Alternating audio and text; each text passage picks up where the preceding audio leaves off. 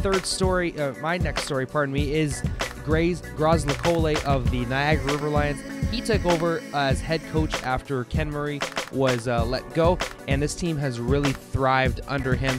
He's a really player-friendly coach. He's a Niagara guy. He spoke to me after the Express lost to Niagara at the WFCU last week, and he said that Niagara is his hometown, and he really wants this team to play well and represent that region well. And I really feel the pride coming out of this man when he speaks about this basketball team and the way that they're playing.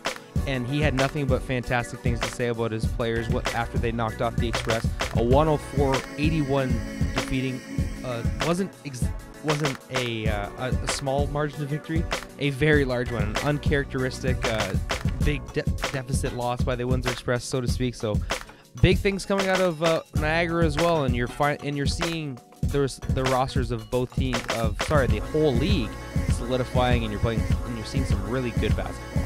The Niagara Lions 3-2 under their new head coach, undefeated in the Central, and Logan Stutz had nothing but good things to say. Also, I read an article where he said the dressing room really coming together. They're really rallying behind this guy. So moving forward, I'm sure they're in good hands. For me, it was